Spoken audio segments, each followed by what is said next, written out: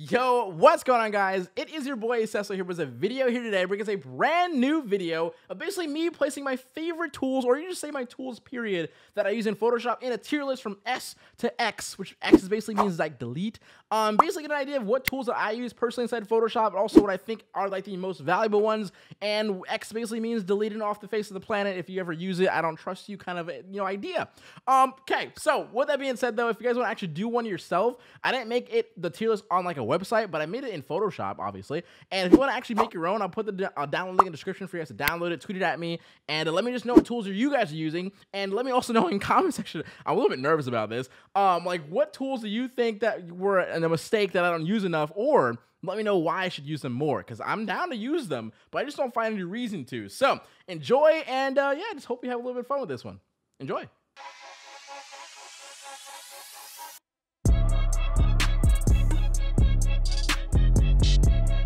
Okay, so shall we get this thing started right here? So the first tool that we got going on for ourselves is the text tool, which I think it's a pretty easy one. You literally can't even do anything without the text tool written wise, like, right? So it makes sense for it to be an S tier. Nothing can replace the text tool. It's great, all that good stuff. We're gonna leave on there. That we're just gonna move on. Okay, now next tool is the pen tool. Now, to be honest with you, okay,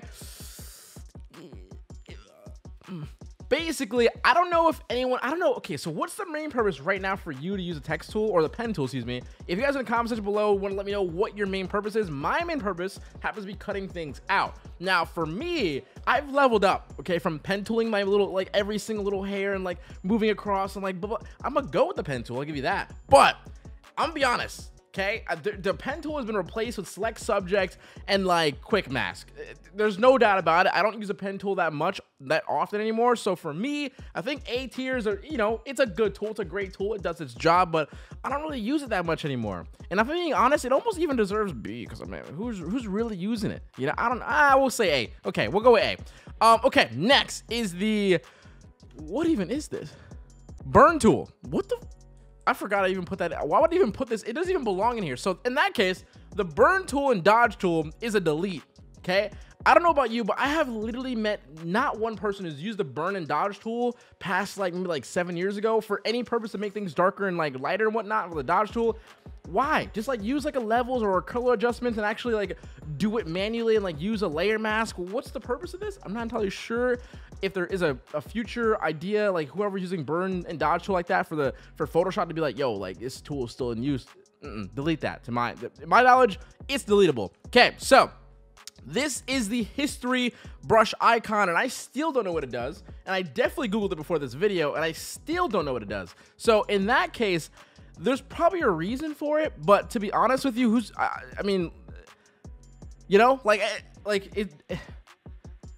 I don't think, if I've never used it, there's definitely no way it's that no. Okay, we're gonna go with delete. Okay, so this tool right here, I believe, is the dodge tool now. No, the blur tool. Okay, okay, so there's been significant times where I'm like, okay, I can like use a little bit of blur here, and I definitely use the blur tool. But realistically, using like a gradient map, or excuse me, like a layer mask and like a layer for adjustments layer for like, a Gaussian blur or whatever like that, that's probably better, or an iris blur even looks even better in my opinion. But there have been moments I use this. It's definitely not deletable. I want it still because it is like a little quick adjustment. So I'm gonna say C tier, and we're good with that, I think. Okay. So next though is a gradient tool, which for me, I would say like the gradient adjustment in like, Photoshop, or like the adjustments tab for a gradient map is like, that's 10 out of 10. Like, we love that. But gradient tool, genuinely, I have not used that as much. And realistically, I wouldn't even want to use it, because using like a layer, filling it in, and then using a layer mask with like a, a layer option with like a gradient map is probably easier to control, change the angle faster, all that good stuff. So gradient tool for me is like, I don't even use it like that. So I'm gonna say C tier, obviously, and we're all good. But this one right here, I'm not gonna lie to you, the eraser tool is exactly what it should be. Okay, it's no more, no less. Some people are like, eraser tool, I love the eraser. No, B tier for sure. Okay, B tier tool, because I think using the brush and like layer mask combo, layer mask is gonna come up with a lot of these things. Layer mask combo when erasing things like black will erase with a brush, it's way quicker in my opinion. The only time I ever use the eraser is when I'm like writing things out in Photoshop. If you guys are using a brush, if you use the tilde key with the brush selected, it'll take that same brush and use it as an eraser. That's the only time I ever use it. So I'm gonna say B tier for the eraser. It's a great tool, but like no low key, like it's too permanent, right? The layer mask is like you get the flexibility. This is way too permanent, and we're going off with that. Okay. Now the next tool is, I believe is this the clone stamp, right? Is that the word for it? Okay, so this was actually the pattern stamp. To be honest with you, I think I meant to probably put the clone stamp one because there's generally no reason I even put the what even is that? Regardless though, the clone stamp, we'll make this the pattern clone stamp thing. It's alright. I mean, if you're like a photographer, you're probably definitely using this like a lot. But for me, I'm not gonna be really using it as much. Almost I'll put it in a B tier. I think B tier is pretty solid. It's definitely usable. However, I do think like, you know, I like the patch tool more for that kind of stuff, and like using like a, you know, like a constant aware, but that might not be the best when it comes to photography. So for my use cases, I think clone stamp is kind of like iffy and kind of whack in my opinion. But for photographers, I can see a really good value to it. So I'm gonna say B tier, but it's just not for me, but it's a good tool in my opinion. So okay, next is the brush tool, which I do think is a solid, okay, it's a solid S tier. I use the brush to erase more than I use the eraser to erase. So in that case, S tier for me, plain and simple, and we're all good to go. So the eyedropper tool, I think it's probably the best thing to ever happen in Photoshop ever, because my workflow is like 10 times better with this thing. I don't know if it's like an S tier moment or like an A tier moment. Nah, it's definitely better than the pen tool though. Honestly, the eyedropper tool is an S tier, okay? So when you're looking at it, like you're on the brush, you want to quickly get a color, you just hold Alt, you select that color, and you're all good to go, like boom, holding Alt, like a brush tool, holding Alt, you find that color. It's really quick, it's perfect, right? There's really nothing better. And you know, in my case, I do use this a lot by workflow to like quickly fill in colors. Like, oh, I want a blue text, I'll just type that in, Alt backspace on the text, and it makes it blue, right? Super sick. I'm gonna say S tier for sure for the eyedropper tool, and we'll call it a day. Okay. So next tool is the plane tool. That's what this is. This is a plane tool. I googled it, and it's basically like a clipping mask tool with like holding a frame of like not having to actually adjust the canvas. No. So to be honest with you, why though? Like really, what is the why? Now, for most of us, I'm gonna say that the plane tool is definitely like one of those, like, you know, like a Reddit thread or like someone probably just was like, didn't know how to use a clipping mask, and this is probably the best thing that Adobe thought of to help them out. Plane tool is just completely useless in my opinion. Literally, it's useless. I've never met a circumstance where I even thought about the consideration of using it. Delete it, just get it out of my face. What is the point? If you use it, let me know why you use it, I guess. And that's where I'm gonna leave it there. Okay, patch tool for me. Okay, the patch tool is elite. It's perfect. It's great if I'm not using like a, how do you say, like a content aware. It's basically exactly what I need to like delete something over. If I want to move this logo out of the way, it's coming out of the way. Patch tool is the first thing I'm gonna try. Then I'll use like a, you know, content aware or like a clone stamp or whatever. This is my first option. If it works this way, I'm like, perfect, we're good. So this to me is an A for sure, and patch tool, we love it, so appreciate you. Now we got ourselves with the how do you say, the crop tool, right? The crop tool is a pretty good tool. It is what it is. Like, you know, I do find myself using it every now and again. Nothing too crazy, nothing like whatever. You know, I usually, if I have a dimension to go for, it's gonna be that dimension. There's no reason to really crop it, but there's a lot of cases where the crop tool is perfect and great in every single way. So I'm gonna say it doesn't belong in the A tier because I'm not using it like that. But B tier, I think, is a pretty good spot to use it. I think we're gonna leave it on B tier. Now, the magic wand tool. Now, I don't have the quick selection. Oh, I do have the quick selection tool here. So this is the magic wand tool. I believe that's what the quick selection is. Hold on, is that what that is? Okay, it is. All right, so we do have the quick selection tool and the magic wand tool, even though technically they're in the same group. Now, the magic wand tool is my best friend growing up as a designer. This was the one thing that I used. I used to click on, like, you know, a gray, delete it, then click on the white, then delete it, then click on the blackish tone, delete it until I get the actual cutout. This was my best friend, but nowadays, realistically, the magic wand tool is used when select subject is just like being a little bit iffy and the background's just white, I use it, right? So for me, it's a great tool. It is what it is. But if you're still cutting things out with a magic wand tool, I'm a little bit curious, because I also think, how do you say, like, color range is better than magic wand tool? But I'm gonna go ahead and say to myself, this is definitely a C tier. It's not like deleted. It's not that great where it even belongs where like the eraser and crop tool and clone stamp is, but it's a great tool. I just think if you're still using this, you're not using the best method to cut things out. So that's what I'm gonna say right there. Okay, so the lasso tool is up next. The lasso tool is elite. It's great. I would say this is basically like the tool that I use when I'm like really lazy, just want to color something or circle something like real quick, delete it. This is definitely the tool that I use. I just press L, boom, get around something and delete it. I mean, this is definitely an S tier, but a little bit of part of me thinks it belongs in the A tier because it's perfect. It's a perfect tool. It's like having like a move tool. It's a selection on it, right? You can just boom, lasso it. You can content aware from there. You can go to quick fills from there. You can go to delete from there. Like, it's a great tool. We're going lasso tools in A tier for me. Now, next up is the rectangle marquee tool, which I use for some reason quite a lot to make perfect cuts of like little straight edges, and also with my boxes that I made, even like on this layout right here, I use the rectangle marquee tool rather than like the, how do you say, the rectangle tool itself. So I'm gonna go ahead and say this is an A tier for me. This is definitely gonna be a miscellaneous one, like Seso, what the heck. But this one for me is an A tier. I love it. Also, one of my brandings that I've done for 100 Thieves has been like this grid layout, which this is like my favorite thing to use. So I'm gonna say A tier for this one. And now the magic, no, this isn't the magic wand tool. What the heck is it? This is the, what the heck is this? Oh, this is the zoom tool. Okay, this is what? This is the zoom tool. I don't think I've ever even clicked on this. What even happens when you click on it? You just click left and right. Oh, that's kind of cool, but like, no. How would I do this otherwise? I would just press like, you know, Alt and Shift and just zoom in, right?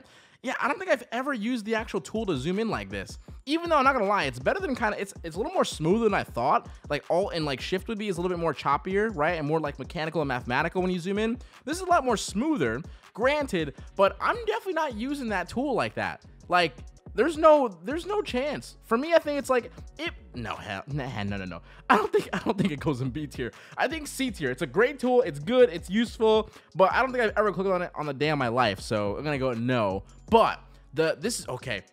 Can we all take a moment for ourselves and just appreciate and thank Adobe for making a quick mask mode, okay? Just a quick moment of silence. This is just literally the perfect tool on the planet when it comes to cutting things out, fixing mistakes. Like, you know how many times I've circled around something and then one little mess up right there, boom.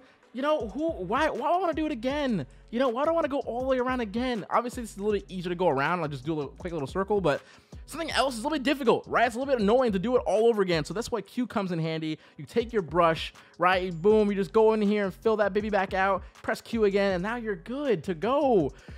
This is an S tier moment. This is a definite S tier moment. I love this tool with the burning passion. And we're just gonna go with that. Now, next, okay, is the pencil tool. Honestly, for one, it looks pretty disgusting when you write with it. Like, it literally looks like crap. It's like it's just really awkward. It doesn't really feel like a pencil, given the fact that it's literally 1 pixel wide. So every cut and corner you make, it's like a very pixelated, like weird corner. I'm not gonna lie, if you're not using the brush tool at least for it, I'm a little bit honestly. The pencil can go. This is definitely like a what is it called? Paint moment. Like, no, delete it. It's all good. Now the hand tool. I'm never actually clicking on it, but I'm always holding space, okay? This is the same, look, high five, boom, right? You get the moment. I like it, like, it's a great tool, but I'm never clicking on it, but I'm definitely always grabbing and moving my stuff around like this. So realistically, if we're just talking about the functionality of this tool, it's great, it's perfect. So this is definitely an S tier. However, no one's actually clicking on it. If I was clicking on it, I put it in like A tier, but you know what I mean? Yeah, so, okay, move tool, okay? Another great tool, which I'm basically always using at all times, no matter what my default, after I'm done like designing anything, I'll just press V like 40 times. And like, that's my tool that I use. And then I press select to actually control and click on things. So this is definitely an S tier as well. I mean, these are pretty easy at the end, right? Then we got a direct selection tool, which low key, if you're using, what is the other one called again? Okay, so the other one's called the path selection tool. Now, for me, I think I use the direct selection tool a lot more for everything, even in like Illustrator and whatnot. But the path selection tool, I'm never actually ever clicking on it. I'm just rather like clicking on the path itself and then just like holding Alt, which then brings me, or Control, excuse me, which brings me to the actual controls of like the path selection. So I'm never actually using that much. But to be honest, like, this is just like for me, for some reason, I do feel like this tool is like kind of, it's like a sneaky thing. You don't realize you use it a lot more than you think. So I'm going to personally say B tier is a pretty good spot to be at. I'm going to go with that. And now let's go with the last few ones right here is the paint tool. Yeah, I'm not sure about this one. I mean, do I really want to delete? It's like so iconic and great, but if we're being dead serious, okay, if your first thought to quick fill in a background is to take the paint tool, take your foreground color and click on the background, and then you get this weird little outside edge, we're not friends. And I don't know if you need some help, just a little bit. All you have to do, by the way, don't use the pen tool, just literally like make a new layer and then choose your color over here, right? And just press Alt backspace. It'll quick fill it in, okay? You don't need to use the paint tool as a no-no, okay? It'll save yourself, okay? So last one will be the quick selection tool, which I believe I used to use this a lot more in the past. Now I think it's a little bit too kind of, you know, the AI doesn't kind of fit the same way as like an object selection tool uses or a like select subject uses. So I'm gonna say for the actual functionality and use cases, it helps me sometimes to get like a good enough selection, and then I'll use a quick mask mode to then kind of fix it. But it's definitely a B tier. It's definitely not that great in my opinion. Obviously, if I had like object selection, it works a lot more better, or quick selection or select subject works way better. But this is it. This is my tier list, okay? We got the pen tool, the brush, the eyedropper tool, the quick mask mode hand tool, and the move tool as my absolute favorite tools in Photoshop. Now, of course, there's a few more that I can probably say I can bump up a little bit, but if I'm being realistic with myself, my tone of designing or my language of design might be a little bit different of yours. We're using a lot more of these different tools and other different aspects. Like, I don't know if you're like, I don't know, like an architect or whatever, and you're using this plane tool, whatever this does. If you're using it, then good on you. But for me, not me. But that's basically it, okay? That is my Photoshop 2022 tier list, and I wanted to give a title for it because there might be a moment where I come back next year. I'm gonna be like, okay, what tools am I using now? Because of course, you know, when you grow up in the design more and more, you find a use case for the tool and you realize that you're missing out on it. Which hopefully none of these deleted ones are ever gonna be like that case. But hey, it is what it is. So hope you guys enjoyed today's video here today. It's a very fun, just uplift. It's like a middle of the week kind of video. And hope you guys enjoyed it. Just kind of hearing my voice and getting my opinions on these tools. And of course, I'll actually drop this PSD in the description down below for you guys to download it. Go on Twitter @SimHQ. @SimHQ is my Twitter, okay? Go on it, tag me in some stuff, or like, you know, if you know my alt account, you can tag it there too. And let me know what your actual tools are. And is that sirens again? Bro, I pay for Photoshop, I swear. Anyway, so I'll talk to you guys later. Seso HQ out. Peace. Don't forget to keep smiling, stay positive, and stay freaking productive, guys. Later. Much love and enjoy your day. Peace.